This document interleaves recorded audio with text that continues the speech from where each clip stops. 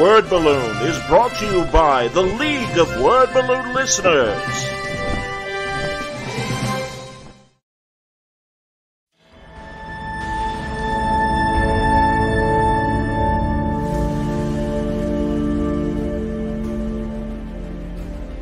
For artists that want to follow a realistic style, I don't know that you necessarily have to overthink about an influence like me or any other painter who does realism. You can certainly get a lot from the pieces that we've done, maybe even imitate some of those compositions, but I think you'll find your own way once you're just studying reality, which is what I would do. I mean, if I'm going to look at people, things, photographs, it's beneficial to start shooting your own if you can get into that. And these days, since everybody's got a camera, that's not so much of an issue anymore. Being able to study life as the basis for something is the best. I had the longest problem of thinking I needed to have everybody and every element be perfect before I could use it as a reference source. And so it took me a long time to realize how flexible the basis of the human form is. I've posed for myself on loads of paintings where now I guess I'm called out by some people online. It's a process of getting your mind comfortable with what you're building off of. And at a certain point, I would say accept that you're going to feel like you're not seeing it until you've seen it. You know, that maybe you do need to have a thing look like a thing exactly before you're painting from it.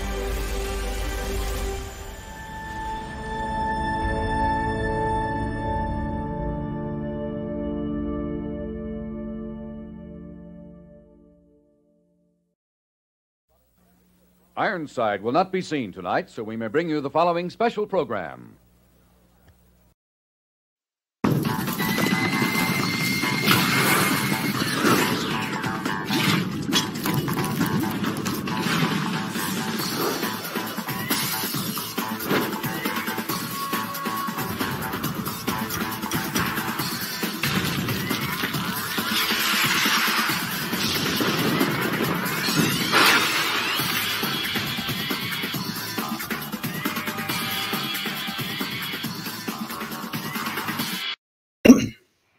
A super good evening to all of you. Welcome back. It's Word Balloon Live, the comic book conversation show. John Suntress here. Very happy to welcome back Phillip Kennedy Johnson. Great to see you, Phillip. Great to see you, John. How's everything going? Doing all right, man. Loving your story. The black cloud over Superman continues to shadow him. And I don't know what you mean. Did something happen this week? Well, certainly there was a reaction to the story that you and Tom Taylor and everybody laying out and stuff. And JP is very sad that we're not going to get Ironside tonight. Yeah, I'm sorry. Raymond Burr needed a break tonight. So anyway, I do want to talk about what's happening in the book beyond the fact that we have a revelation, a slow revelation that John is a bisexual. But really, I want to talk about Clark's story for a second, because Clark is going off for a mission. And I mean, I really love this younger Mongol that has, replaced his father, and a much more dangerous Mongol, it seems, and one that isn't afraid of Superman, and then is very, ready to fight him. And it's, these guys are really eyeballing each other, and, we're about to finally get Superman leaving for War World with apparently the Authority with him. Yeah. Yeah, I know there's a lot of questions. Yeah. Because is this a prequel to Grant's story? Explain the connection to Grant's. No, man, what can I reveal? Because there's a moment in 1036 where it all kind of comes together and everything makes sense. And I know it seems like there's just too much dissonance. Like, there's just, how can these possibly be the same story? And I will say, I mean, Grant had a very specific story that they wanted to tell, and I had mine, but we talked and tried to figure out a way to feather them together. When I first read what Grant was going to do, like everyone, I assumed it was going to be out of continuity, because it was so Grant, right? I mean, it was just so creative, and these huge bombastic ideas, and the whole thing is like this love letter to the Silver Age, and like everything was on the table the whole time. And it just seemed crazy that it would be the same Superman that we're whose story we're telling. Hey, what's up, Chris? The same story that we're telling in Action Comics, but Grant really wanted the story to matter. Like, this is not an Elseworlds thing. This is a story that's happening in continuity, and that was really important to Grant. And I'm not going to tell Grant Morrison shit about how to write Superman. I mean, All Star is one of my top 5 Superman stories ever, and it's an honor to talk to them always. Like, every time we have a conversation, it's a lesson in Superman. They have so much knowledge about Superman and so much love for Superman, especially Silver Age stuff. And I just learn so much every time we talk. Nothing but respect. And when they say that they wanted this to be the same character, and I was like, cool, let's make it work. Let's do this. And it was exciting. It was exciting to get to work with Grant on anything, but to have the challenge of these two stories that are so different and told in different voices too, and bring them together into one thing. But we're doing it. So, I mean, for the readers that go in who just can't get past certain like differences, who are looking to be pissed, they'll find a little different. Like, they'll find some little nugget in something. It's like, well, yeah, but what about in Action 1032? It says this other thing, and it's not quite the same. I mean, it's comics, and Grant has such a clear vision that they wanted to achieve, and we made a lot. We both made a lot of concessions to bring it together into one story. But yeah, I promise it'll make sense in 1036. And if it's not the version, I've seen a lot of theories online actually, and I will say I saw a theory that's pretty much correct. Interesting. Yeah, but there are others too that are super wild, and honestly, I admire a lot of the things I've seen. People are just like, what if it was this? And it's awesome ideas. And I love seeing people so like into it and enthused. Like, yeah. That's the kind of fanhood I want to see, like people just really excited and loving it and just trying to think of how something could be true. I love seeing that. And people will be like, oh, it's not what I imagined. And I'm sure people will be like, mine's better. But I hope fans are pleased with what Grant and I decided to do together, because I'm very proud of it. And it's important to me that down the line, 10 years, 20 years, 30 years down the line, someone can pick up just the Action comic run and without knowing that Superman and the Authority ties into it, and just read it and it's its own thing and it works. Or it could pick up Superman and the Authority by itself and not need Action, and that one works too. We're kind of playing the long game, and I want to think about the books on the shelf later, not just the monthlies. We're not ignoring that, but eventually they're all going to be books on the shelf, and I want them to work on their own. And I think they definitely do that, and I think they still tie together awfully well too for the stories we told. Understood. I'm going to let Jared ask a question right away, because I love that it was touched on in the annual, along with Future State as well. But Jared wants to know, will we see the House of L anytime soon? Great world building that you started in Future State. Thank you so much. It was, I love those characters. And I love that Jamie Rich, the editor, was actually like, we got an annual coming up. I want you to do House of L. And I was so stoked about that. I didn't know if they'd let me. In a perfect world, if everything goes exactly how I want it to, if Action Comics existed in a vacuum and I'm not, interplaying with other writers and their stories too, which of course we are, there would be one gigantic tome at the end of all my Superman stuff that all ties together. And every piece that you see from Future State on is all one story. So yeah, ideally, I would love to bring House of L back into it. And I think I'm going to get to. So yeah, in some capacity, you'll see House of L again. That's great, man. And truly, I was telling Bendis that I really love what he's done to expand the DC cosmic universe. And I agree. And, you're another guy that obviously is doing this as well with this story and the House of L and everything that's coming up. And it's just, it really does expand the mythos in a really interesting way. John Roca, I think this is, if JP Roca, if you're not John Roca, forgive me, but he says he likes that the action is sticking to monthly for stronger storytelling and not going twice a month. But he says it would be cool to see more than one Superman story a month. Okay. There's other Superman's appearing in other stuff going forward too. He is, I have an issue actually coming out. Excuse me. Sorry, let me think. Which November 2nd, actually, in a couple of weeks. Oh, there's going to be what's it called? Batman, Superman, and the Authority. So that actually ties together. It kind of goes in between Action 1035 and 1036. So in 1035, you see, Superman kind of says bye with the Justice League, and they all leave, and he turns around, and Batman's there rather than disappearing for once. And he says, don't do this. This is stupid. And Superman's like, I'm doing it. And he's like, okay, well, see, he tells Batman, like, say what you really are here to say. Like, you can't lie to me. And he's like, okay, fine. I have intelligence that says that you put another team together for this.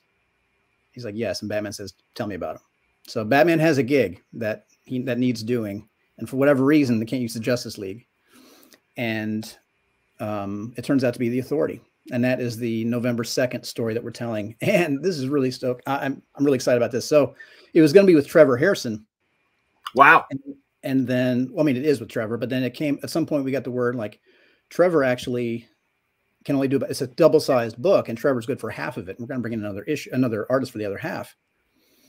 What about Ben Templesmith? And I was like, what?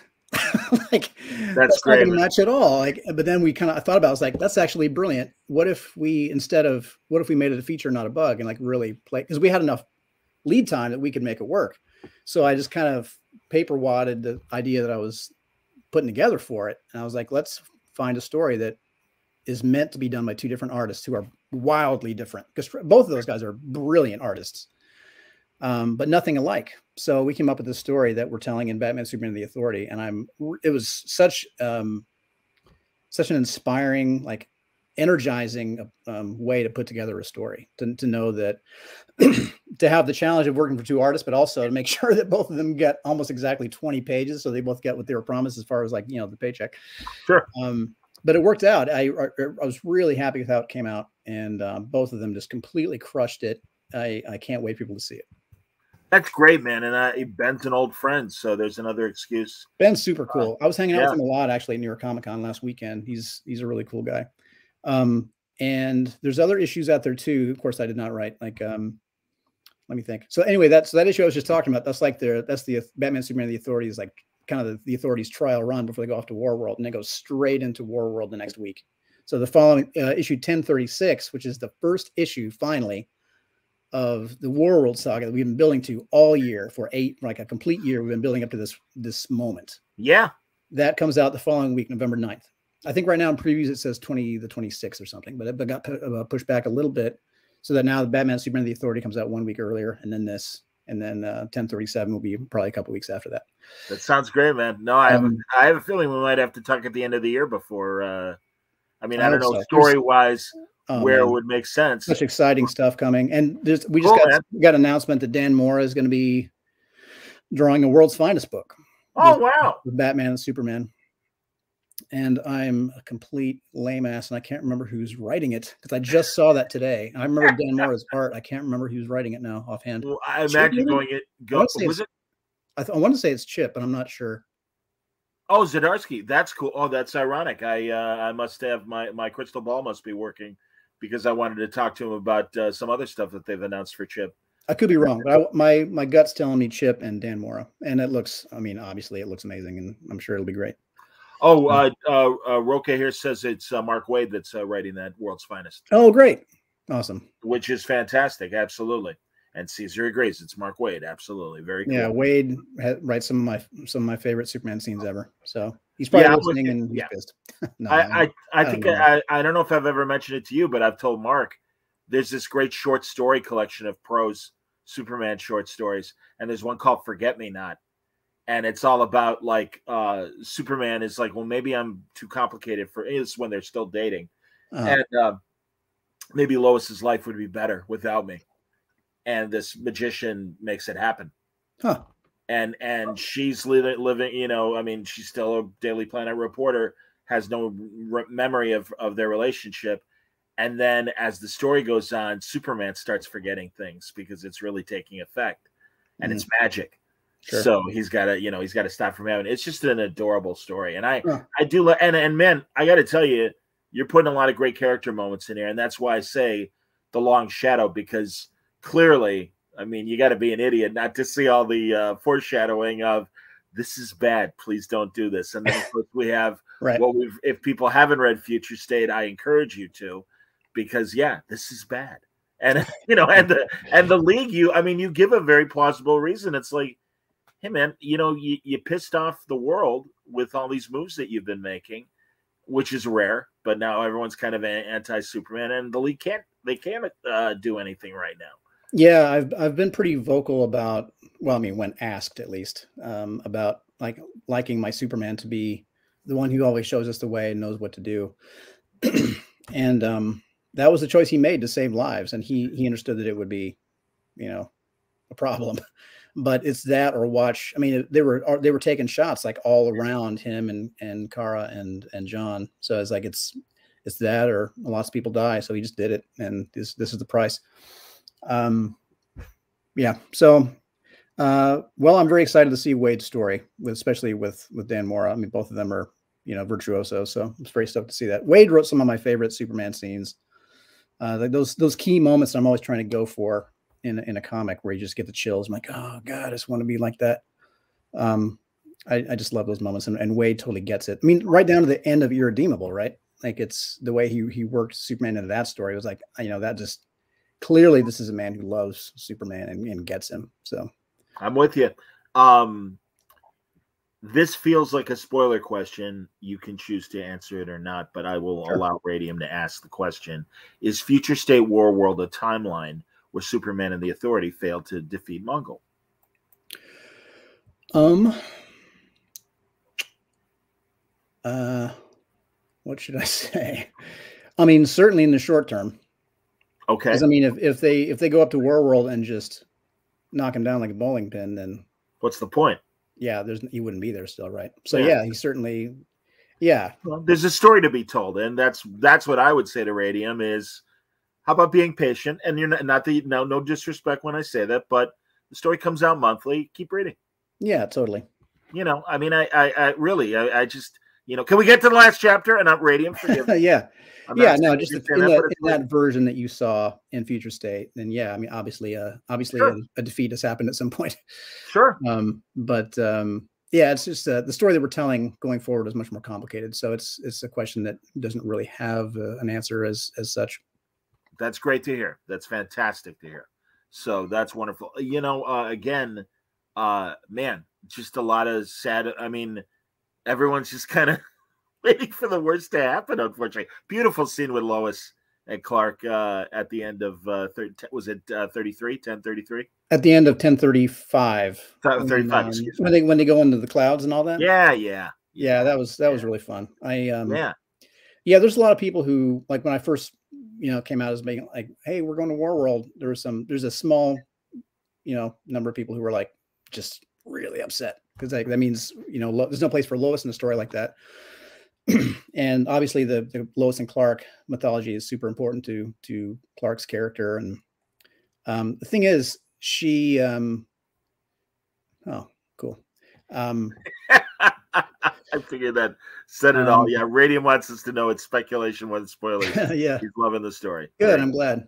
Well, good. I mean, it is not lost on me how important Lois is. And I do not, in fact, hate the character, despite what everyone said. Sure. Not everyone, but like some people were like, House of L shows like Superman's just been banging everyone for the last 1,000 years, and like Lois is out of the picture. And clearly this is PKJ's own twisted fantasy, and like it's Jesus. Wow. Yeah, well, whatever. It's the internet. It's fine. But yeah, I know. But good Lord, Lois is great, God. And I used her a lot in War World Rising, and I hope people see how I feel about Lois as a character and how Clark feels about her.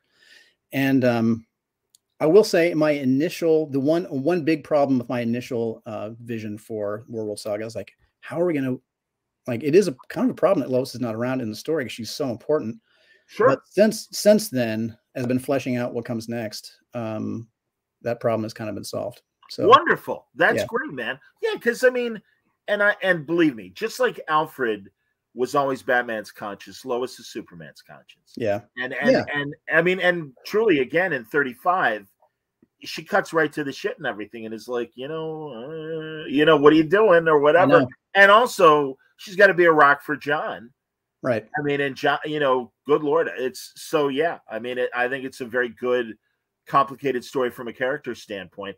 And also, I mean, so is Superman, who is likely immortal, supposed to live like millennium without a partner or other partners because he fell in love with this mortal? I'm sorry, I don't buy that. Yeah, I mean, in my vision of the future, like I've been kind of cagey about not wanting to show people the family tree that I wrote out for House of L, because people want to see it. Well, there's a lot of mystery there when I have a state happened. Absolutely. I have a very specific family tree with like years in which things happen and all that. But I'm not going to lock in every writer that ever comes after me, because first of all, they're not going to give a shit. I mean, like if nobody's going to respect. Whoa, this is what PKJ said, like back in the whatevers. So now I have to do it. They're going to do whatever works best for their story, and they should. So I'm not going to put that out there just to be shot down and then completely not matter ever again. But I will say that not every one of those, like in House of L, we do not see all of the L's who are alive at that time. In that story, there are others also, and I'll also say that they are not all descended from Lois. Like not all, like she is. I mean, she's definitely in the lineage, but if he lives another 1,000 years past that, it's very plausible to me that he would potentially, fall in love again, like literally centuries later. I mean, I don't think anyone could judge him for that. No, I'll tell you the truth, man. When J.T. Kroll was writing the Batman Beyond universe version of Superman, Lois was dead there. He decides to come back to Earth and creates a new human secret identity for himself, and kind of falls. I mean, he's clearly a senior citizen. Kind of falls in love with a volunteer firewoman that is kind of approaching senior years, and it's like, yeah. I mean, and I guess maybe because my mother passed away young, my father, after several years, found love again and remarried, and it's like, yeah, good. Jesus, yeah. Why would we deny this from Superman? Again, I understand Lois is his soulmate, but yeah, totally. Again, hundreds of years later, who's to say? And I love the idea of this where this lineage could come from, and I want the mystery. It's like I didn't need to know that Wolverine Logan was James, whatever the hell his last name is. Howlett, yeah, Howlett. Thank you. Yeah, I didn't need to know. It was. I know there's people out there who are like screaming in their mind that I said that, in my opinion, he marries again, and because Lois and Clark is like this iconic couple. I really like that people can make their own choices in the story. Like, just because I wrote a thing doesn't mean I own it forever. Sure. I mean, that's how my interpretation of the thing that I wrote is, that not all those people are descended from Lois, but most of them are. Okay. And I like Brandon Kent, for example, from the Annual, I believe was his name. What about him? Wasn't Brandon Kent? Do we know? I mean, you don't have to answer, by the way. I don't want to say who everyone's like, where they come from and all that, but yeah, he's clearly an Earth. Yeah, clearly he's human, and he's like he's a farmer too. When we see him in the first one, he's given up the pageantry of the costume and stuff, and he's just a guy who just like wears, work boots and jeans, but he still has these powers. I really like that character a lot. Absolutely, man. Yeah, very Cincinnatus, the Roman emperor who goes back to his farm. Yeah, exactly. Yeah, I really like Brandon a lot. And it was fun to get to show him as his Superman in the Annual as well. Yeah. But so I heard an interview in which somebody asked George Miller, director of the Mad Max films, said there was a theory out there that the Tom Hardy Max in Fury Road was actually the little wild kid from one of the previous movies who grew up to become another Max himself. And you could tell that George had not considered that possibility, but he really seemed to like it. And he was like, huh. And he kind of thought for a minute, and he was like, that is not how I perceived it. But he went on to say that he really liked it. Yeah. Viewers can have their own versions of things, and is perfectly valid. And he said he supported that choice. He supported that interpretation. And that would be mine too. Like if any readers want to decide for themselves that everyone in that family tree is all Lois's, descendants, I'm totally fine with that. That's literally the biggest part of the reason why I don't want to reveal the family tree that I have in my mind. because I'm not, there's like death dates and stuff in there that are in my mind set in stone that one day will change. And that's why I want to keep it more nebulous. I understand, man. And I love that Road Warrior theory because, he's the kid is the narrator of the second movie. Right. So it does kind of make plausible sense that he grew up to be Tom Hardy's character. I like that theory too. Very cool. I had no idea. That's awesome, man. B Thing says it's always interesting and weird to think about the lives of characters who live for millennia. Absolutely. And that's why there are just so many possibilities that we saw going back to Grant's 1 million story about Superman and everything. And I love that you're kind of expanding on it in your way through Future State and obviously what you're doing with the main books. No, I think it's great. Yeah, thank you. I love House of L, and we're going to bring him back in if I can at all. I'm pretty sure we're going to be able to. Again, I'll throw it up there. Sure. Caesar, to me, again, this is a spoiler question, but I'll throw it up there. Is John still alive during Future State? I can't say. I'm sorry. There you go. Fantastic. Okay, here's an idea, kids. No spoiler questions, please, moving forward. I think there's a lot to explore here. I think of what's been laid out, and let's talk about what's laid out rather than what's coming next. And I understand, man. Everybody anticipates Christmas Day, and they can't wait to see what's under the tree, and they'd love to see it before Christmas Day. I totally don't mind the questions. If there's one I can't answer, I just won't, and it's totally cool. There you go. Okay, buddy. That's cool. And thank you, Philip. Obviously, you're ready. So anyway, Magic K, I see a question, and I will suggest you rewind because we've already covered that. Moving forward, let's talk about the big explosion this week. Oh my God, John Kent. I get it. I do get it because I'm older, I guess, and people are used to things a certain way. So a son of Superman that suddenly does appear on the horizon and is bisexual, it's like, okay, that's something different. How was that arrived? I mean, were you part of a group where it was discussed? I mean, what can you say about the choices that have been made for John Kent? When I came on board the Superman team, that had been, which sounds weird because I was doing both books. You'd think I was like the architect, but they had a plan for where it was going to go after I was doing both. Like I was never meant to do both books forever. I was going to be the Action Comics guy, for the foreseeable future. And I was going to be doing Superman for about half the year. So I did the Future State issues and then 29, 30, 31, 32. And it was all meant to set up Tom for success on Son of Kal-El. And so I got to tell an adventure story between Clark and his son, which was incredibly rewarding. Because I mean, as a father myself, I've talked about that relationship on here before. My son and I are like best friends. He's a huge nerd like I am. He loves this stuff, loves Superman. So it was, that whole thing was just a literal open letter to my son. Like there was a literal letter, like letter fragments throughout the whole story. As far as his, like that aspect of John's character did not come up in my story at all. I didn't want to give any kind of tells or anything. It had nothing to do with the story I was telling. Sure. But it had already been discussed clearly by the time I came on to write both titles. And I was supportive.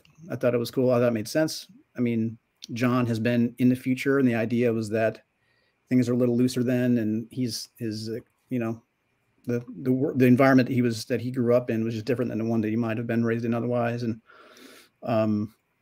it just seemed to make sense that he would be more open to that kind of stuff. But I don't want to put words in Tom's mouth. And DC entrusted me with the Legacy Superman book with Action Comics, which is a huge, huge honor. And that's my lane. So I'm writing Clark Kent, the Superman I grew up with. And John being the Superman of Earth for a bit opens us up to tell this sprawling science fiction epic that I wanted to see from Superman like my entire life. Meanwhile, in the Hall of Justice, Tom. Meanwhile. Yeah. Tom is writing Jonathan. Yeah. And it's none of my business what Tom does with John.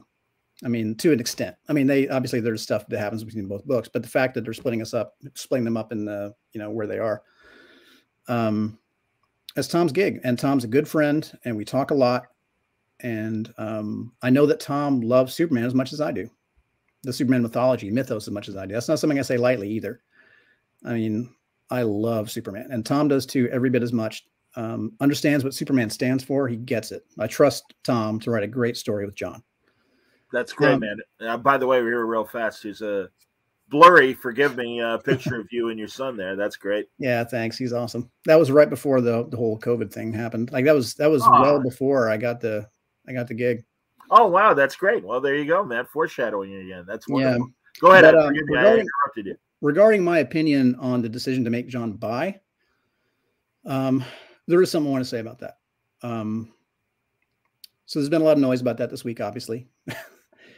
I mean, why do we have superheroes if not to inspire us, right? And to give us characters that we can see ourselves in doing unbelievable things, or a power fantasy in which we can be more than we are. I mean, more than just good, more than great, like more, but heroic on a level that we cannot achieve in everyday life. And when I was a kid, I needed that real bad. And for me, that was Superman and Batman. Like those guys. I mean, I was a pretty lonely kid, kind of a sad kid, and kind of a weak, sickly kid that got, smacked around a lot, got picked on a lot. And probably more than any of the other characters I was reading, Superman and Batman made my life just so much more livable. Like my whole life was lived like in my imagination. It's like pretending that I was Batman, a sad little kid, turning himself into this powerful thing that could, through sheer force of will and, insane intensity and hard work, could stand toe to toe with like anybody, anything. And on other days, I was this lonely little kid in the country, which I was also me, that didn't really get the environment that he was in or feel like he belonged anywhere. And through Superman, I could pretend that I was sent there by people who loved me to help everyone, to save everyone. Like it was such a powerful fantasy that I needed really bad. I mean, that's what Superman meant to me. And I'm completely speculating now, but I imagine there's a huge population of people out there, kids and adults, whoever, who look at Clark Kent and like him and maybe love him, appreciate him for what he stands for, but they don't necessarily connect with him the way that I did. And if there are people out there who can look at John and feel inspired by John the way that I felt inspired by Clark, I mean, if we can give them their own A-list superhero, like not just take somebody who's like a kind of a tomato can that's been kicked around and like, oh, we'll just make this person gay, like, and then we'll look like we care. If we can give them their own A-list superhero that can make their lives better, like the real life lives better, the way that Clark made mine better, why would we not do that? I mean, do we need another Clark Kent who's just kind of younger? I mean, we've already got Clark Kent. I mean, we don't need two. And we're in the superhero business. Like we're not making soap or socks or like, selling insurance. We're telling stories, and not just any stories, but like superhero stories. Yeah. Heroic stories. Yeah. That are meant whose entire purpose is to inspire people. Agreed. And Jonathan Kent is a beautiful original character, not even that old. And he's a gift, man, to me, in my view. Like we've made another Clark Kent sort of that is different, has his own identity and has his own things that he cares about, has a different way of approaching the superhero gig. I think he's a gift for the world. I think Tom is doing a great job with him. I admire what he's done, what he's doing with him. I'm a little embarrassed. I probably wouldn't have thought to do what he's doing. Like as far as making him bisexual, like it's not my life experience. Not that it's Tom's either, but I really admire what he's done. Because now I feel like there are going to be readers out there that suddenly have a Clark Kent that I needed so bad. I get it, man. It reminds me of when I heard Richard Donner before he passed away, and he was talking about the original casting for Lethal Weapon. And in his mind, he was, conceiving it as two white guys. And the casting director is like, what about Danny Glover? And he goes, and I was ashamed of myself. And he goes, and this is back in the 80s. And he's like, yeah, of course it could be a white guy and a black guy. Why wouldn't it be a white guy and a black guy? That's great. Yeah. And the relationship they projected in those series of movies. And I think we're back in a different way with John Kent. And it's like, Yeah, why not? And Yeah. also, to me, and again, this is my opinion, I think the best way to solve this kind of pushback is to give both the original and the legacy character interesting stories, and to be very careful about not pushing them off stage, because I Yeah. think that was the mistake that Marvel made a few years ago when they were introducing all their different legacy characters. And it's like, okay, that's fine. I like an Amadeus Cho Hulk, but I do like Bruce Banner, and I don't, and or even honestly, as direct as Riri Williams and Tony Stark, and it's like I still want Tony Stark stories Yeah. happening alongside Riri Williams stories. Yeah, me too. And I know there are people out there reading this stuff on the internet and hearing this now and be like, yeah, but that character's not for me. Like John, I don't want that. Like that character of John Kent, a bisexual character who is on like who's, at rallies and social justice warrior and all that. That is not who I am. It's not what I want from my superheroes. There are people out there for whom that is true, and that's totally fine because we still have Clark Kent. Like we have another Superman who's in a ton of books right now, primarily Action Comics. And he's right now he's in the middle of the biggest, most sprawling, inspiring like space epic he's ever been a part of. I hope that's the goal. John is not the only Superman. And I feel like everyone in the titles of all these articles are like Superman's gay now, and like just try to sensationalize it and make everyone freak out like they did. That's not the case though. That's just not the truth. There's another Superman now, and he's bisexual. He's a different character than Clark Kent, and no one's ever going to replace Clark Kent. It can't be done. And we're never going to try, not in a lasting way. Superman is forever. I agree with all of that. Absolutely. Now Deviant Porg has a good point. And I get what he's saying, and I'll give my explanation, and I want to hear your explanation. He says, don't you think it might have been better to let the story go and discover it in the book, meaning the comics, instead of the New York Times? Sure, but two things. One, as Phillip just said, the headlines, oh, Superman's gay. So they want the newspapers want to provoke you to read the article. DC wants to provoke you by perhaps alerting the New York Times to this from a marketing standpoint, to get people who aren't reading to say, wow, what's going on with Superman? I might want to read that. So there is this provocation on the part of both the newspaper and the publisher. It's no different than the Batman Catwoman wedding that didn't happen. It's that line between investing in the soap opera and whatever your level of expectation is, whether it's met or not, versus the fact that this is commercial art and they're trying to get the word out that they want to sell more books. Yeah. So, yeah, people talk about this being a money grab and all that. That is, I can tell you from the relationships I have with people at DC Comics, that is just not true. Obviously, comics are as Ron Mars has said, probably on the show, comics are the joining of art and commerce, right? Like 100%. It needs to sell to exist. Yeah, it's commercial art. Yeah. So, the announcement, I believe, I could be wrong, it's Friday now. I want to say the announcement was made on Coming Out Day, right? October 11th? Probably, and you'll forgive me, I wasn't paying attention that it was Coming Out Day, but okay. So it struck me as like a celebration of Coming Out Day. And the fact that it's not just any character, they're not making Geoforce gay. It's not some no-name character that nobody cares about. Forgive me for any Geoforce fans. I should know better than make comments like that. It's the internet.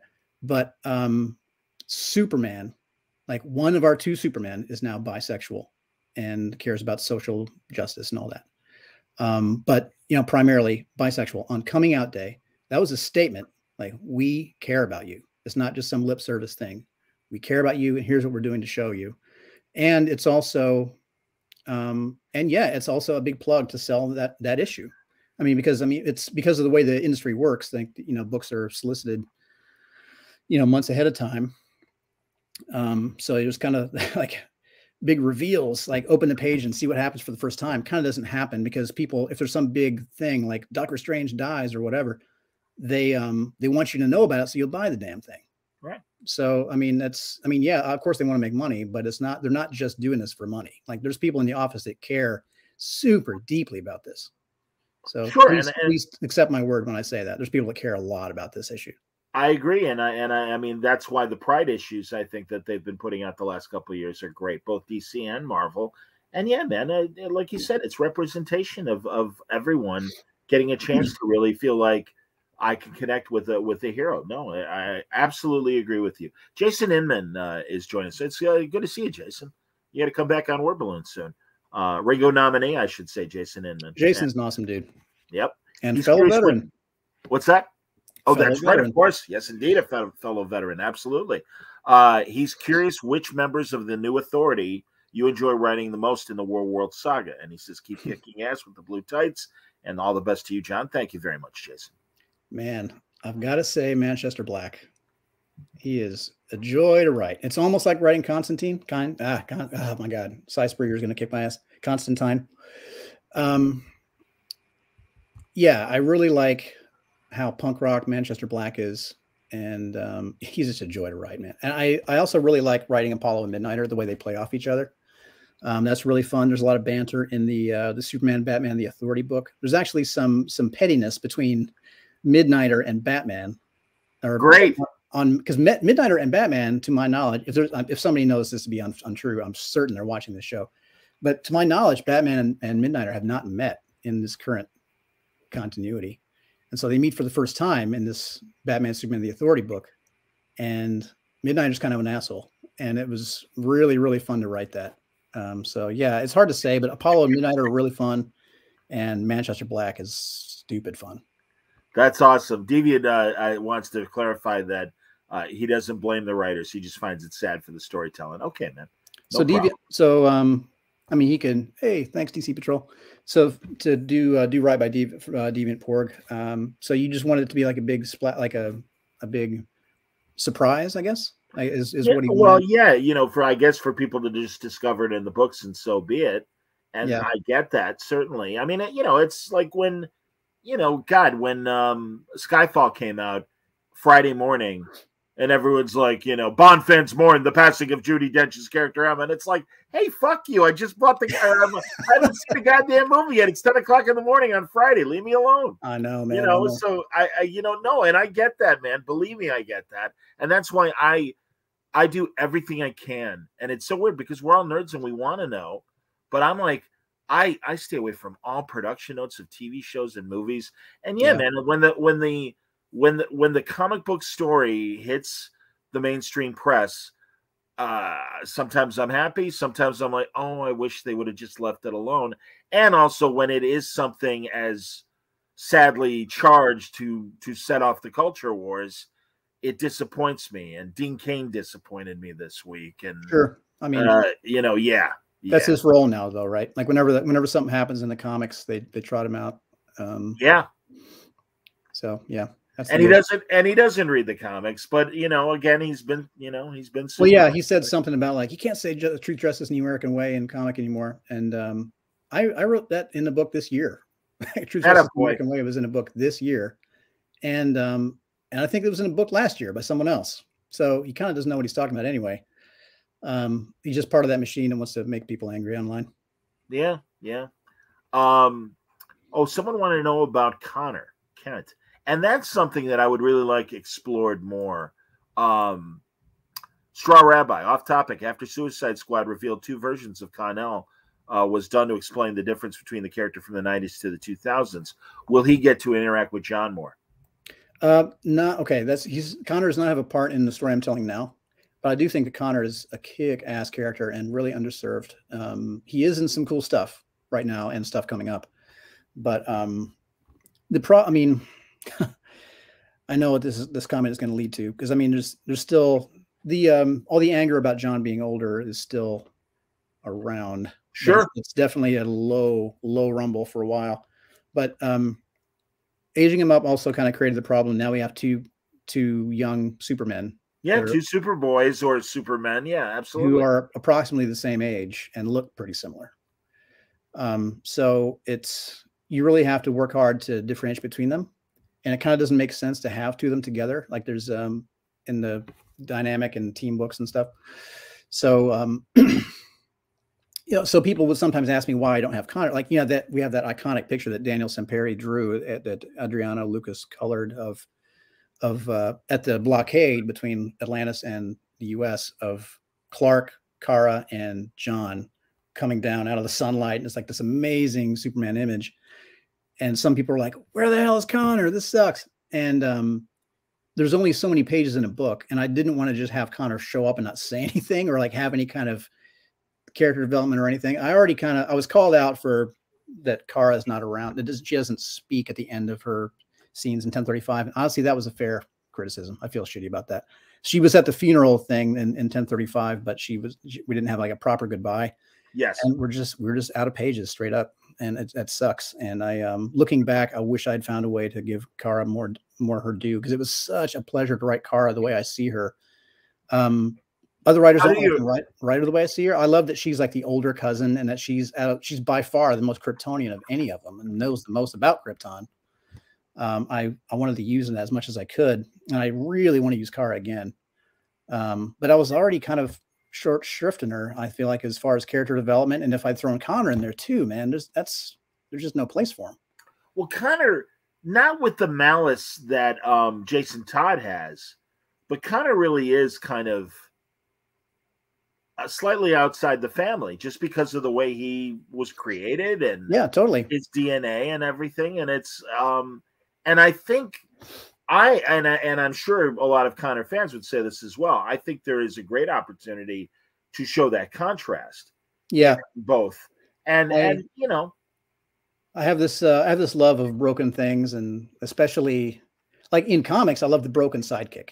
Like, I've always loved Bucky and Jason Todd above. Like, I love those characters. And Connor's not broken, but he is definitely kind of the black sheep of the super crew. If you're talking about Kara, his first cousin, his actual son, his wife, and then there's Connor, who's his clone. And it's not even exact. It's not just his clone. He is the black sheep in that way. I think that makes him super interesting. And I would love to see more of stuff with him. I do kind of like him in the context of Suicide Squad. I'd love to see him, and I'd love to do like a, Red Hood and the Outlaws kind of thing with, anyway, I should shut up. There's stuff I want to do with Connor. I really like Connor a lot. That's cool. People kind of assume I don't like him, but that's not the case at all. There's just not a place for him in this particular story. But I would deeply love to use Connor down the road. And, Wesley's saying everything counts. Connor was adopted by the Kents. Oh, no, I get that. Yeah. And again, you're right. Absolutely. But it's just Connor's just kind of cut from a different piece of cloth. Just because of the way he was created. And I don't think that's a bad thing. I think that's an interesting thing. And I'd like to see more of that. I'd like to see the relationship between him and the Kents a lot more. Like, see how, because they know Clark when he was when he was younger. But then seeing Connor at a similar age, how I would love to explore those kind of differences, and maybe even like a parallel story kind of thing where we get to compare how they, compare the differences. And that would help flesh Connor out more as a character too, and show how he's different, like right on the page. Absolutely, man. It'd be things I agree with him too, that it'd be great to see more of Power Girl in the dynamic as well. Yep. So I don't know what the plans are for Power Girl. I mean, we've been waiting, good Lord, ever since the end of Jeff's story with Watchmen and Superman and everything. And now I'm blanking. What the hell was that called? Doomsday Clock? Yeah, Doomsday Clock. Thank you, Jesus. Yeah. Sure. But we've been waiting for a Justice Society book. It's like, God damn it, put the goddamn thing out. And we got a little bit of it in Scott's Justice League run, I guess. Yeah, Johns would crush that too. That's kind of his wheelhouse. So that's so funny. Well, yeah, and by the way, all right, so DC Patrol wants B Things to Know. Oh, that's right. In One Star Squadron, so that's cool. Mark Russell is going to be so good at that. He's so good at those kind of books. Like it's not like a Trinity kind of book, but it's these. Oh yeah, I can't wait to see that book. Mark Russell's absolutely. Great. What about pardon me? Oh man, I'm so sorry, John Henry Irons. They want to know. Oh God, what do I say? We've hit a third rail. Shit. I think you've said enough if you want to leave it at that. So yeah. I panicked. There, it's out there. A lot revealed right there, everybody. Well done. That's hilarious, man. No, honestly, I'm very excited for the story you're telling, dude. Who's all right? Why am I blanking on Natasha? Who's Natasha? Oh, Natasha's his daughter. It's she's in she's in the Authority right now. Oh yeah. Okay, all right, I'm with you now. All right, sorry everybody, you'll forgive me. I don't know why. All of a sudden Swiss cheese head. I'm Sam Beckett. Sam Beckett must have jumped into me, and I'm not quite clear on everything tonight. Someone earlier had said that they're really loving the Aliens run or the Alien run. Thanks. Yeah, we just started a new arc. That dude, it's a great story, and I love, and of course, with your military background, you really are kind of a perfect guy to tackle this kind of story. It's tremendous. Thank you so much. Yeah, I was really happy how the first arc turned out. Yeah, the military stuff was helpful in just getting the shorthand of the jargon just right and make it feel like a legit, like make these guys feel like fighters, and the way they kind of mess with each other. There was so very often it's funny, like the kind of work that I do, very often there will be like a silent drill team there or something, the guys that fling the bayoneted rifles around, and they look so squared away when they're out there, and hearing those guys banter like backstage is kind of fun, and they're not how you expect them to be, kind of. And I wanted to work some of that like shit talk into these guys who they look so official and like Marine like, and then you hear them talk and they're just kind of messing with the old guy. And there was their original scene in issue 2 where you see those guys for the first time. The banter between them was much less flattering. They're all kind of dopey, but it wasn't hitting the right tone. So I went back and revised it. But anyway, yeah, it's kind of getting to write Superman and Alien at the same time is so cool, because Superman is like the ideal father, right? Clark Kent is the ideal father. At least in the way I write him, that's what I want him to be. I want a Superman that's better than me in all ways. I want to write a Superman that, where readers are kind of yelling at the book, like, no, man, do like this, you're messing it up. I want this ideal dad that we all want and want to be. Sure. In Alien, it's kind of like this cautionary tale where the main character in that book is this company man who screwed it up to the nth degree, and kind of the worst possible scenario as a father, where everything went as wrong as it can go. So yeah, it was just a very different kind of therapy, I guess, writing that character. Just like a warning to myself to make sure I play with my son every day and don't choose work, and get to tell a story that really matters underneath the genre stuff, and like really still hit all the beats I wanted to hit as a hardcore Alien fan, but still tell a story that hopefully people will get a lot out of and mean something to them too. This next arc we're doing now is called Alien Revival, and that story means a lot to me too in a very different way. I wanted to, well, okay, I'll tell you. I think I'll probably have a friend listening. I guess it's late over there, maybe not. I got some new friends in the UK named Lairds. There's a woman on Twitter named Michaela Laird who's been super supportive of my work. She's very involved in comics, and like through the lens of academia. Like she teaches stuff about comics, and is getting advanced degrees dealing with comics. It's really pretty awesome. And her mom is this super hardcore Alien fan, and she was in I want to say she was in an accident of some kind that messed up her spine a bit. And I left her in a place where it's given her a lot of problems, and it's just complicated her life. It's a big part of her life now. And she's such a lovely person and has said such awesome things about Alien and been so supportive of the books. And Michaela's great too. And the mom's name is Jane Laird. And I just kind of conceived of this idea, this story. I was already kind of kicking around the loose bits of it, but I kind of, the pieces kind of coalesced and made the story about a religious sect called the Spinners, who on Earth were persecuted in the southern United States. And they were approached by the United Americas about running a terraforming colony off-world. Now, usually Weyland-Yutani, the company, is the one that does all that kind of stuff. But now the UA is getting in the terraforming business. They're like, hey, if you'll run this for us, and if it's successful, we'll annex it to you. So it'll be our like territory, but it'll belong to you, like, Utah or whatever. Okay. And they end up doing it.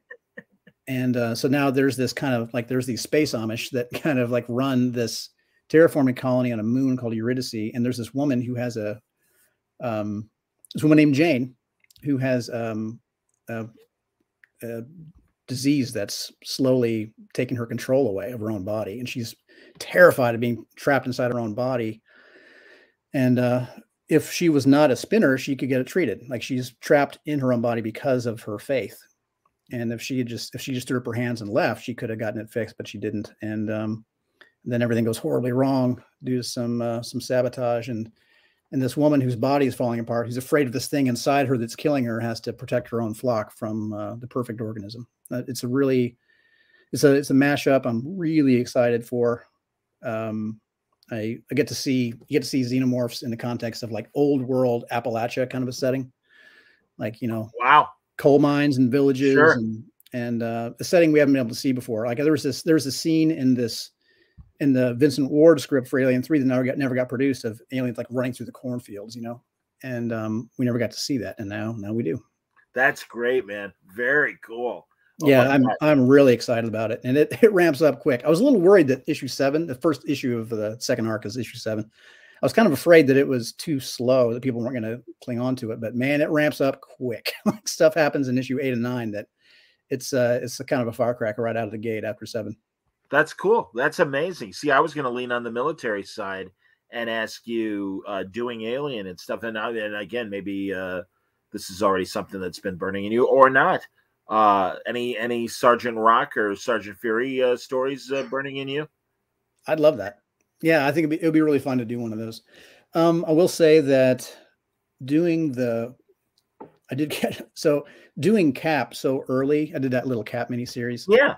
Doing that so early in my career, right before Superman, kind of did me a disservice. And there were some. Obviously, I'm not going to say no to Cap ever. I love Cap.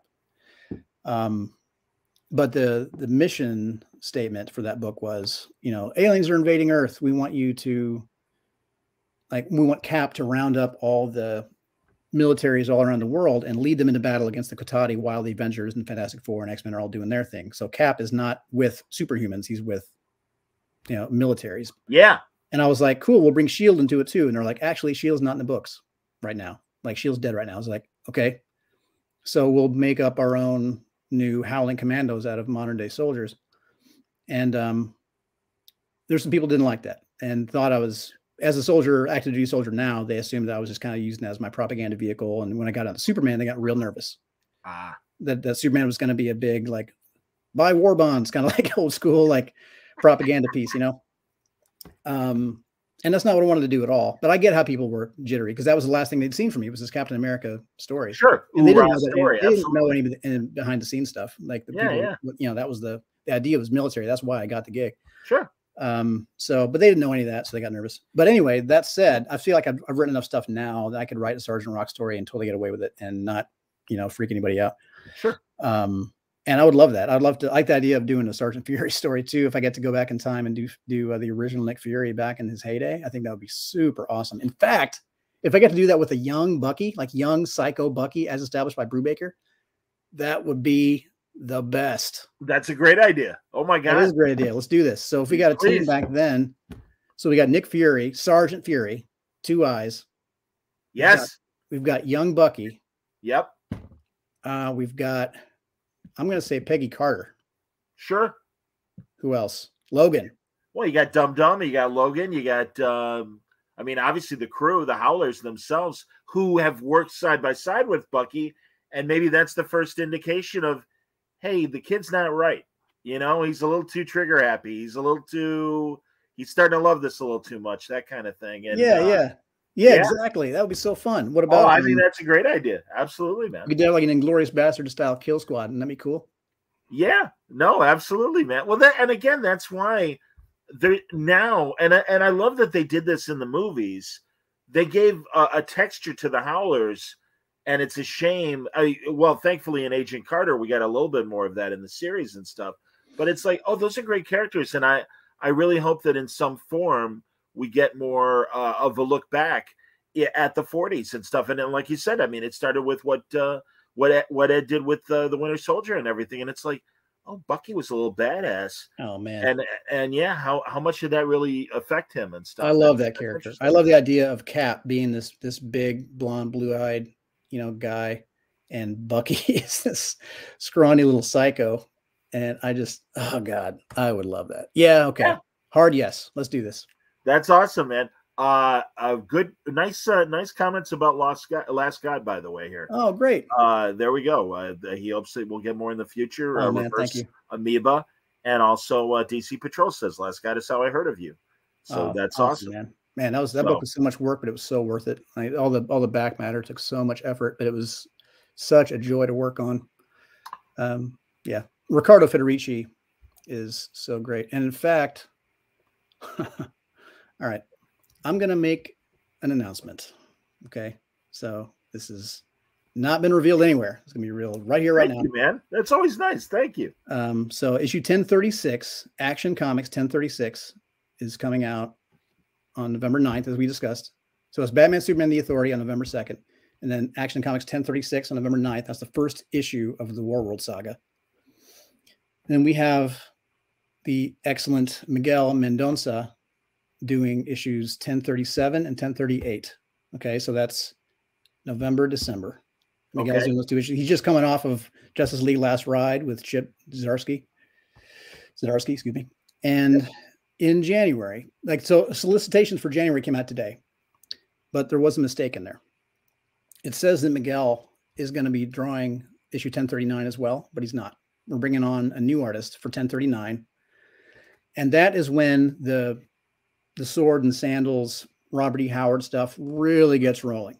Okay. The issue that comes out in January, 1039, is when you're in a full-on Frank Frazetta painting with Superman and Mongol in it.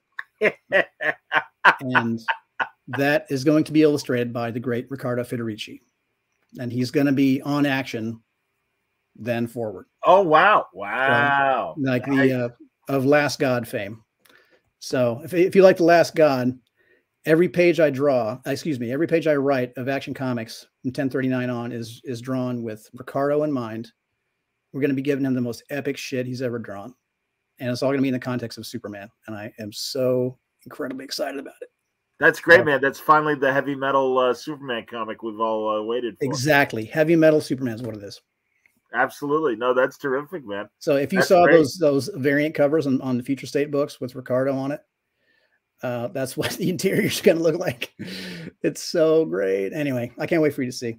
Well, the Peanut Gallery is really excited for this. So good. Yeah, I'm flashing the comments that they're making. Jump into the comics here. That's amazing, man. Yeah, feel free to scan through and everything and look at the nice things that everybody is saying. But yeah, that sounds great. That sounds wonderful.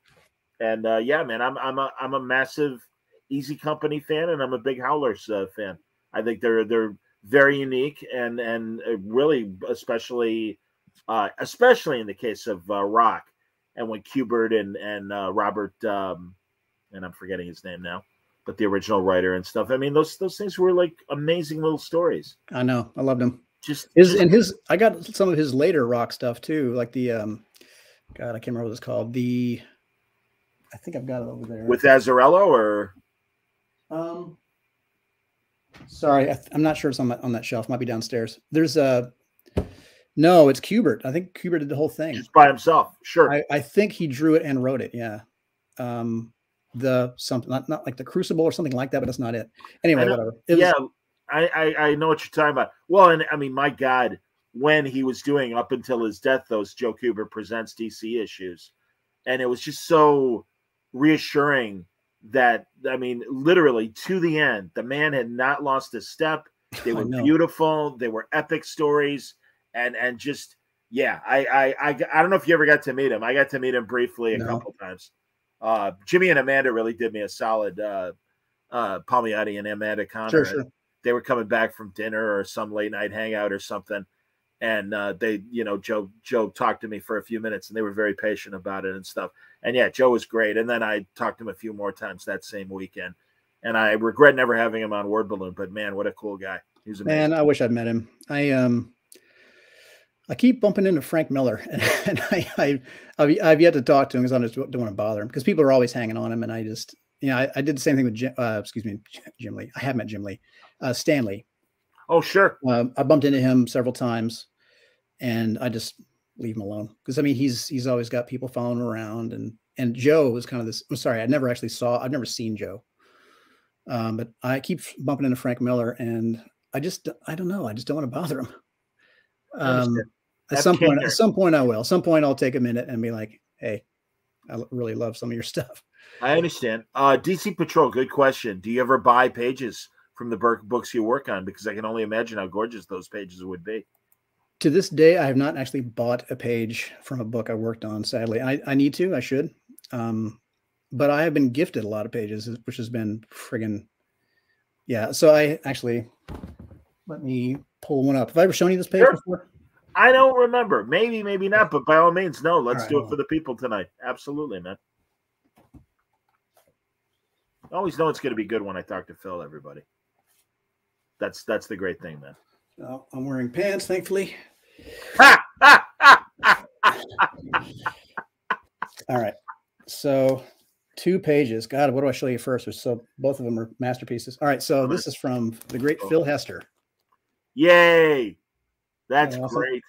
Yeah, it's a big page from, that might be the first page of my first non-Future State Superman issue. This was Superman 29, I think. Yep. It's incredible work, inked by Eric Gapster, I believe. Yeah, Eric Gapster. Yeah, Superman 29, page 4, according to the top.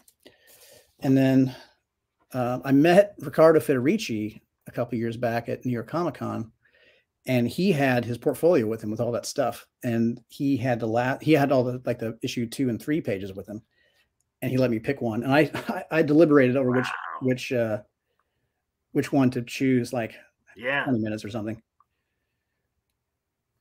So yeah, this is when he I picked this one because well, first of all, it's friggin' unbelievable, of course. But it also, what's happening on the page at that moment is there's a poem that I wrote, like a song that I wrote for the book that's appearing in captions with little music notes on there. Yes. And so I need to get off my ass and get this done. I'm going to frame this page with a handwritten copy of the sheet music as well, and put like one little, presentation. Yeah, that's great, man. That's amazing. I'm really proud of that song too. It's like it's a poetry form that I made up. I like oh my God, the poetry form, Japanese 575 haiku. I really like haiku. I like that they start on the strong beats and everything, but I also like iambic pentameter, which is 10 syllables per line, and it always starts in the weak beat. And I kind of, neither one of them suits music all that well, so I kind of made up a new form for the songs in Last God that the Elva would use, and that was one that I kept and used in the interiors. Anyway, I'm going way down the nerd hole, so I apologize. I love this. No. Are you kidding, Philip? Absolutely not. You know that. Come on, man. You've been on enough. People love this stuff. And seriously, I mean, you're good Lord. Everyone is saying how much they appreciate this level of love that you have for your stuff. And absolutely, man. No, this is great. Man. Oh, here's a nice one. Greetings from Chile. I'm buying your run on my local comic shop. Comics arrive a month after they're released in the U.S. I'm loving your stuff. And Thank you so much. At DC in Nerd Hole, that's where I live. 100%, man. Good Lord, yes. Now, someone asked earlier, and I know the answer to this question, I believe. But here, Wolf E wants to know, where should I jump back to get the full scope of your run? Thanks, starting with Future State, I would say yes.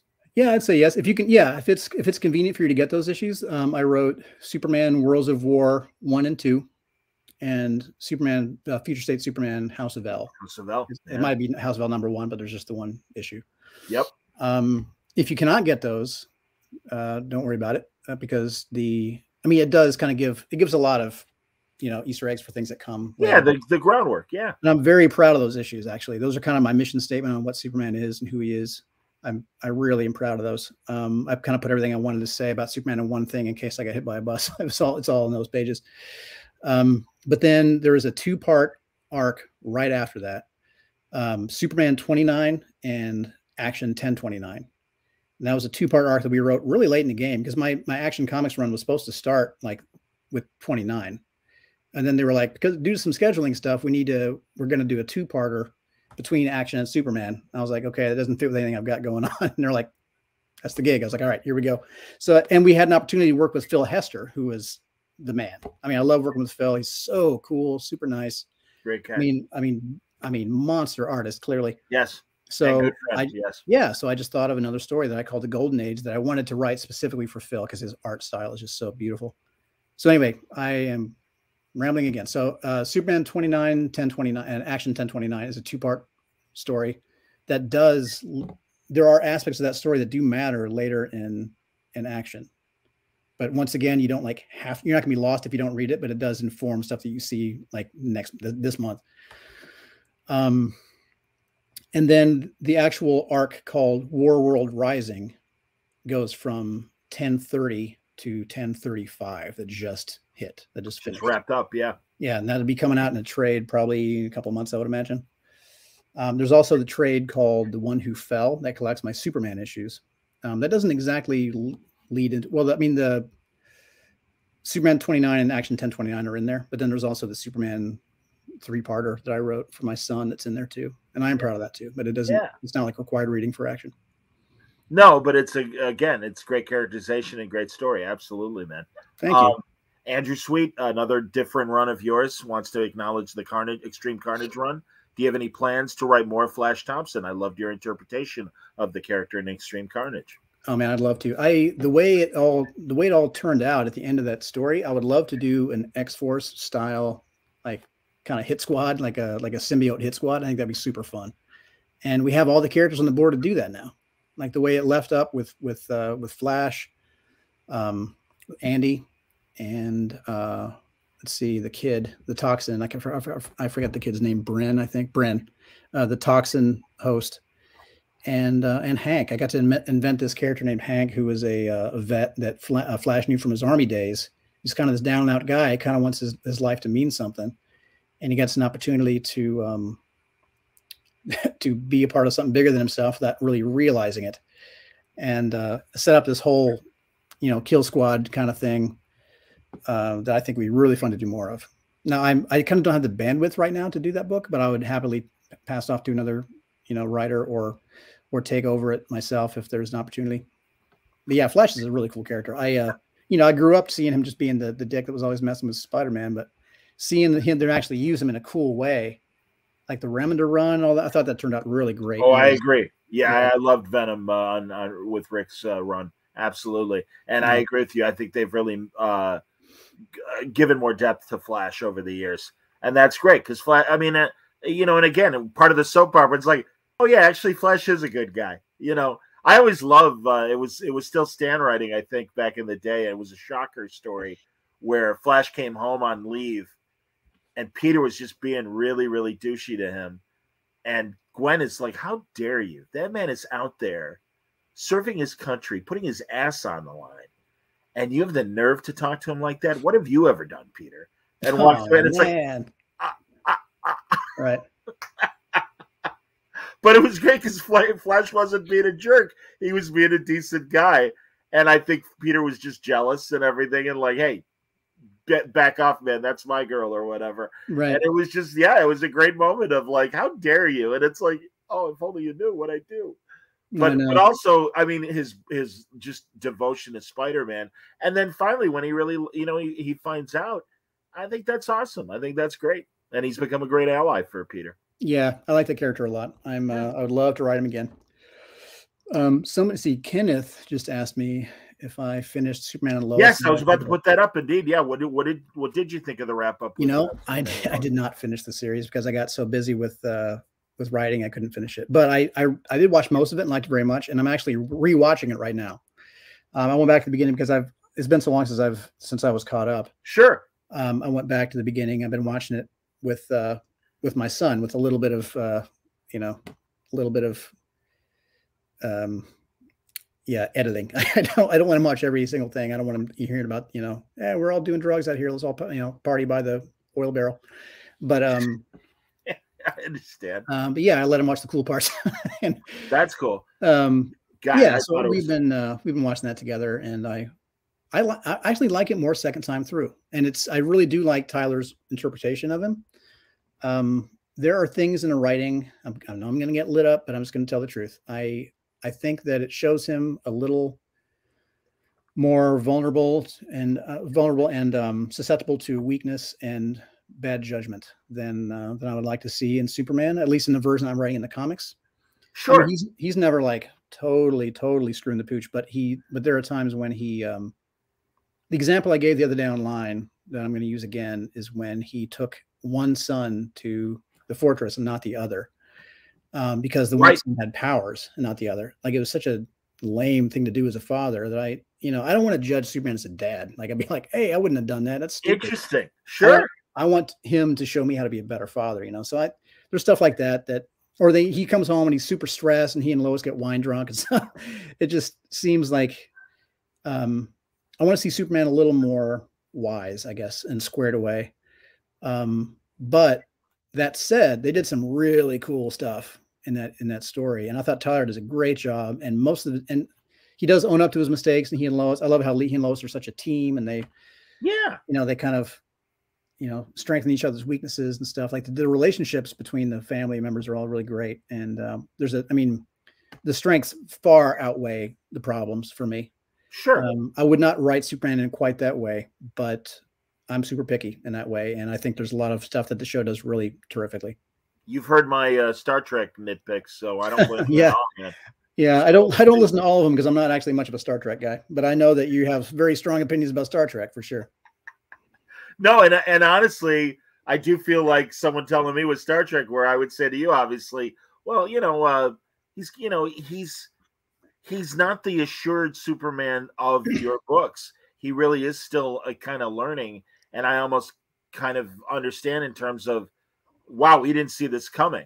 Yeah, that, we always knew it was going to happen. That potentially powers might kick in with one of them or both of them.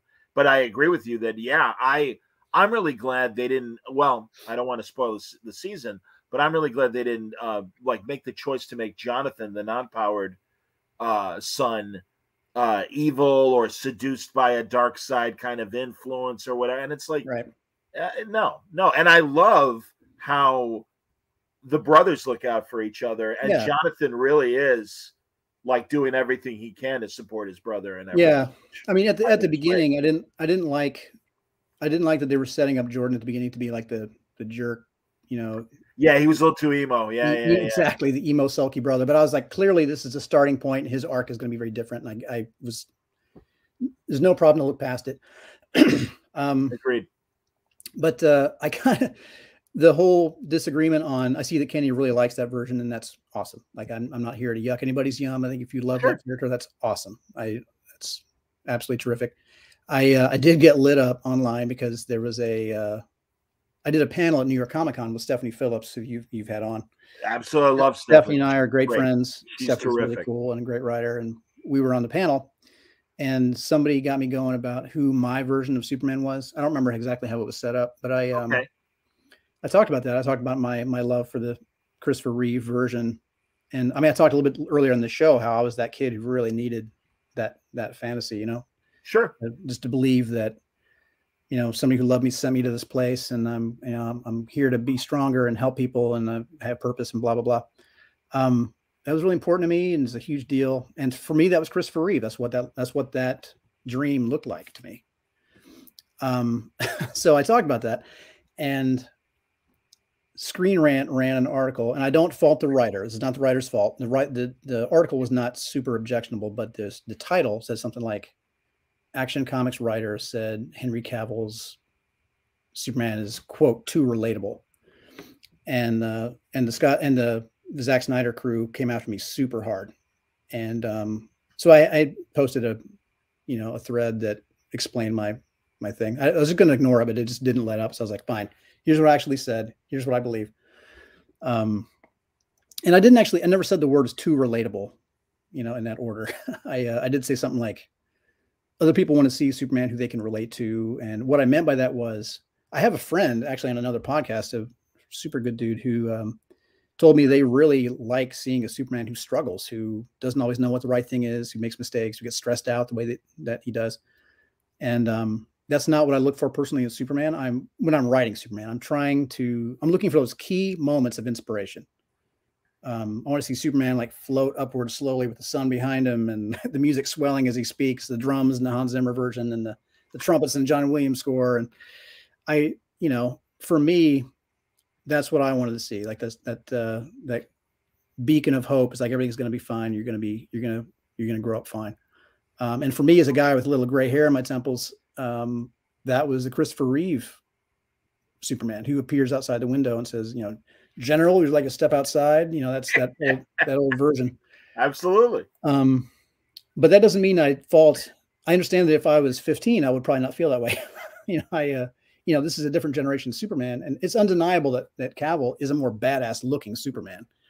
And that there are some moments in those movies that are very inspirational, that are exactly the moment I'm talking about, where he's like floating and people reaching up to him like he's the savior. And oh God, yes, absolutely. There are those moments that are just like I'm talking about. Sure. And I love that. I love those moments. Those are the moments I'm trying to get in my writing. But in my mind, because of how crucial that those old versions were to me in the comics and in those movies, I see Christopher Reeve in my mind. But there are moments in these new movies where that's Cavill as well. I do say he looks amazing, right? I mean, he's super jacked. He looks like Leinil Yu. Yeah, exactly. Yeah, right. Drawing come to life. Absolutely. Super jacked. The Cavill costume definitely looks cooler in live action, in my opinion, than the classic truer one, the truer one in comics. In live action. In the comics, I want to see them like they are, but I'm always going to see the Superman that I saw as a kid.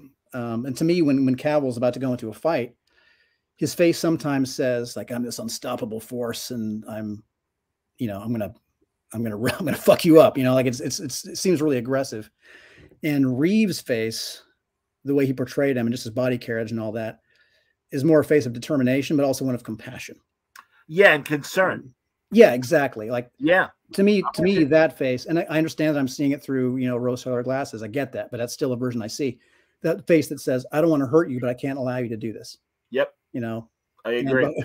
Before anyone gives me any shit on here, I know he went back in Superman 2 and kicked that trucker's ass.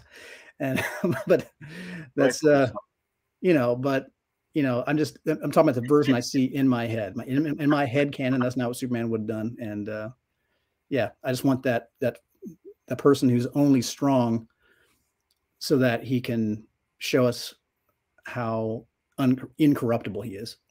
I'm with you, man. Radium wants to know if you've been enjoying the Superman 78 comic book. Yes, intensely. Sure. Yeah, I just got caught up on it, and it's really cool. I love seeing these different versions of characters that we never quite saw, and so awesome. Agree, man. Absolutely. And that I had Jam DeMatteis on last Tuesday, and that Justice League that's based on the animated series. I'm like, this is an amazing Justice League story. What the hell are you doing, man? Yeah, man. DC's killing it. DC's killing it. I honestly, congratulations to Josh and everybody that's been involved. Good Lord, watching DC from a corporate standpoint is kind of like watching a basketball, kind of hit around the rim, and you're not sure if it's going to go in or not. And it went in, and I really give all the creatives a lot of credit. To have that kind of weirdness above your heads and still manage to put out amazing stories. And I think everybody's doing it. And, you mentioned Stephanie, and she's absolutely somebody that I love when she's writing stuff. But Zdarsky, Mark Russell, all these new voices at DC, and Matt Rosenberg is another one. And it's like, holy shit. I mean, This, and of course yourself, man. And no, I'm thrilled. I'm absolutely thrilled that this is all going on. Oh, hilarious. Radium wants to know if in Superman 2, will we get the shield throw? That's a hard pass, man. I'm sorry. I love it for its nostalgia, but it's pretty stupid.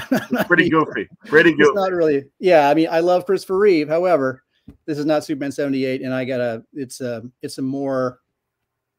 try to capture the badassery of Henry Cavill's version with the compassion and humility and everything of the Christopher Reeve, so it's not really a place for the cellophane shield. Yeah, I get that. And truly what I love about your Superman is this, like, okay, peaceful negotiation is over. I gotta get rid of this guy at all costs. And I love his speeches to the league and why he's doing what he's doing. And it's like, no, I can't wait for you. I've got to take care of this now. And it's got to be done. And it's the determination is pretty amazing. Yeah. So yeah, I'm with you, man. That's so funny. But yeah, I'm with you on the cellophane. Absolutely. So yeah, the other people echoing what they're loving about Infinite Frontier. Absolutely, I agree. And yeah, I was going to say something about Superman and Lois, but just basically, no. I look forward to season 2. I think they nailed it, and they did. They did a really good job. It's not, it's not the same version as I see in my comics. But I hear you. It's a different medium. They're going for a family show. They made huge changes to Superman's mythology to accommodate a family story set in Smallville, and that's totally fine. I think it's that DC is famous for its multiverse, and it's a perfectly valid take that I really enjoy. I missed your Aquaman annual. Tell me about it. Oh, that was my first DC thing. That was like in 2018, I think. So let's see, Brian Cunningham, who's editing Justice League at the time, had seen Last Sons of America that I did at Boom. And he reached out. I was like, would you want to do something at DC? I was like, hell yeah, I've been reading your stuff forever. So I was in LA not long after that, and he and I met up. And he said, let's see. He was like, well, here are the books that I'm doing. And I'd like to ask you to do an inventory issue for us. So for those who don't know, an inventory issue is when, there's got to be a Batman book on the shelf every month. So they'll have a couple of inventory issues kind of in the wings, just waiting to get used if something happens, if there's a delay, some illness, or somebody falls way behind, or sure, plans change for the line or whatever. So they have these other issues kind of ready to plug in if they were need to. They wanted to, and it's a good way to try people out if they're sort of untested with superhero stuff. So they were like, here are the books I do. I can't remember all the ones that he said, but he said Aquaman, Flash. I don't think it was Green Lantern. A couple others. Hellblazer. Maybe there was a Green Lantern in there. Something.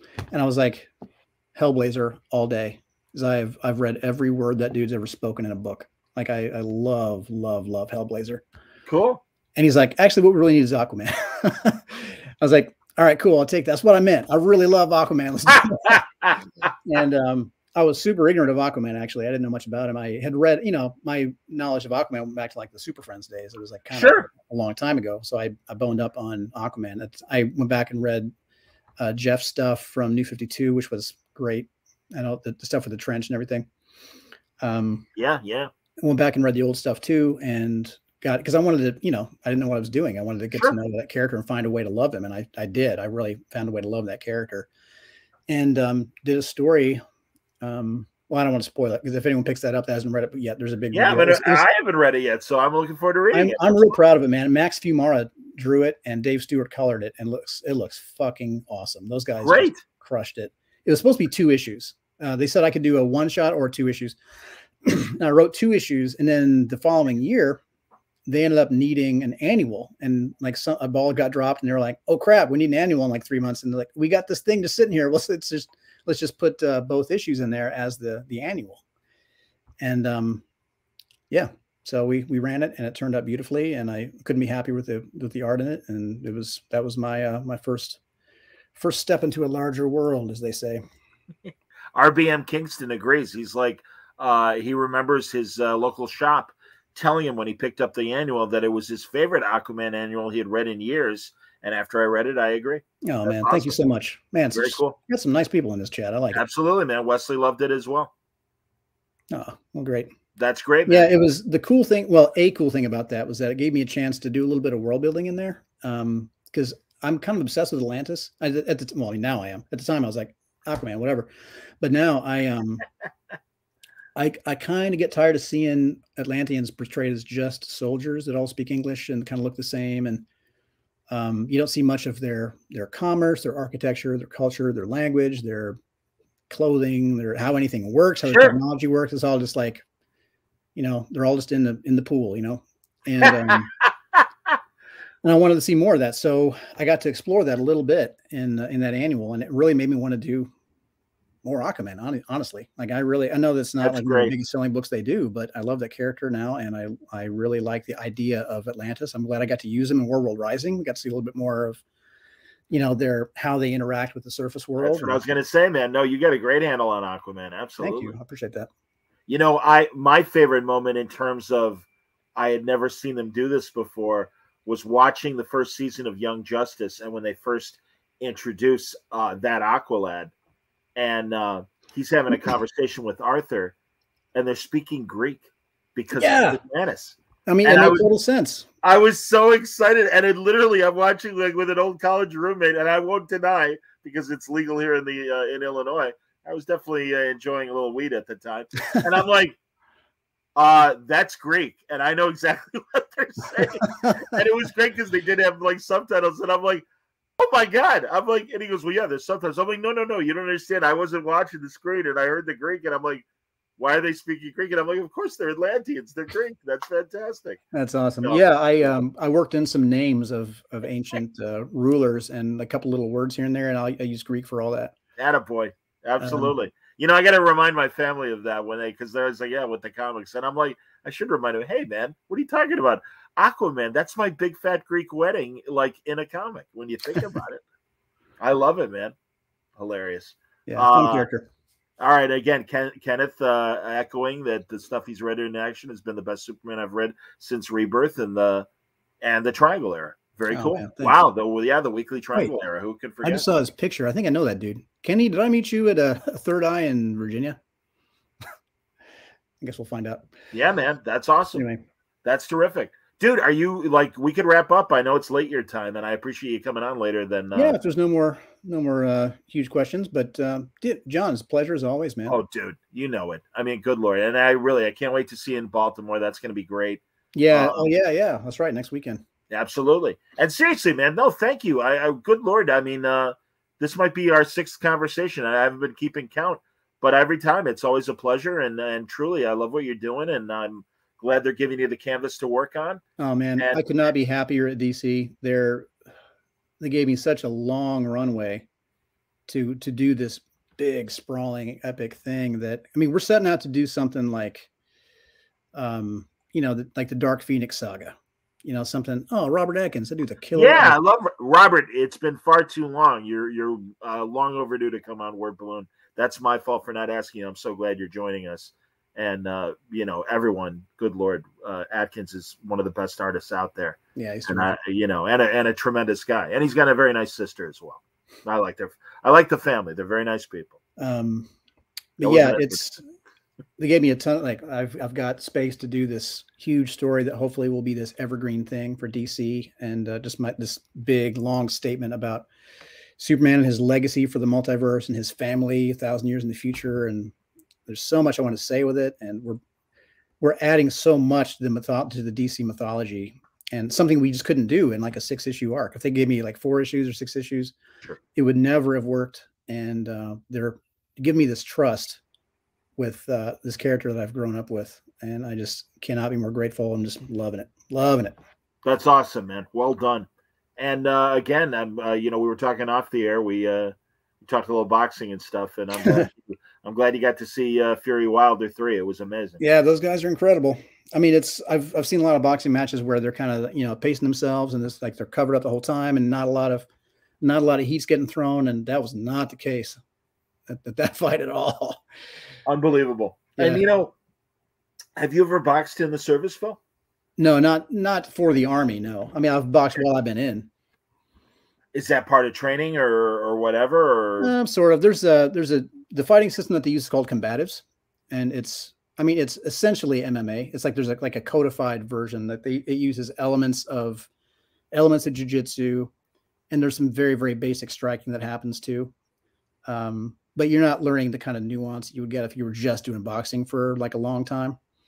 But there are also more advanced levels of training, but it's the kind of thing where you go for like, you do 9 to 5, 5 days a week, just for the 1 week. And then you're like level 1, and you do 2 or 3 more weeks, and then you're level 2, and then you're level 3. Like the higher level you go, the longer the training is to get that next level.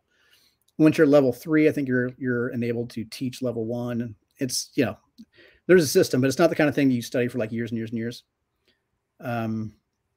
So yeah, I've boxed while I've been in, but it's kind of been on my own time. Okay. I always no, I mean I miss the collegiate boxing that used to happen and stuff, and I know that the military would participate in those and everything. So yeah, and I've got my own little story burning. I'll tell you off the air of if I were able to do my boxing screenplay, it involves military boxing as well. So interesting. Yeah, I'd love to hear about that. There you go. All right. Well, I hope my position on bisexual Jonathan is clear, and I want to get that out there because I know a lot of people are talking about it, but I also wanted to really push the fact that Clark Kent is still Superman, and he's doing awesome stuff. The artists that are working on this book right now are incredible, and the War World Saga is the most epic thing that Superman's been involved with since the death and return. So I completely agree. It's a compelling story that if you're not reading it, if you're not reading it, you're probably not listening to this. So I think please pick up Action 1036. Please pick it up. We really want to sell that run out and reprint it because it's going to be awesome. No, and amazing art that's coming to follow in this war world epic and everything. That's right. So, Riccardo Federici's coming. That's outstanding, man. Again, it's the heavy metal Superman we've all wanted for years, and it's finally happening. So you don't want to miss it. And the next chapter, November 2nd. That's right. Oh, November 2nd is Batman, Superman, and the Authority, which is technically the next chapter. Yes. Yeah. And then that leads right into 1036, which is on November 9th, I'm told. I heard that today, so if it's not accurate, I apologize. But as of today, it's November 9th. There you go, man. Well, it's funny. Nick at Night says continued success. Hope to see Philip as a Word Balloon regular. Too late. I'd love that. Philip is a Word Balloon regular, man. Are you kidding me? No, this is absolutely. Whenever I want to talk to him or whenever he wants to talk to me, communication lines are very open, and I'm always happy to have you back, Philip. Yeah, man. John is a perennial favorite. You're a good man. I appreciate that. Everybody, thanks a lot for watching. I've been slow on. I kind of had to take a break today for personal reasons as far as the audio coming out. But all weekend you're going to get more Word Balloon, and it's going to be a busy week. Monday night is Tom King, Tuesday night is Brad Meltzer, and I'm working on Wednesday, and I don't want to announce yet until it's firm. But that's all going to lead to Baltimore, and then I'm going to be kind of busy with Baltimore Thursday through Sunday. But likely you'll find audio and stuff, and also we've already been talking about trying to get together and doing some other podcasts while in Baltimore with some of my regulars, like the Oh Yeah guys and our Trek watch and things like that. So we'll see what happens. I don't do floor interviews anymore because I want to have long conversations like Philip and I just had. Yeah, man. So you know how it is. But yeah, looking forward to seeing everybody in Baltimore. Thank you. And it's going to be a great week from Word Balloon before Baltimore. So have a great week.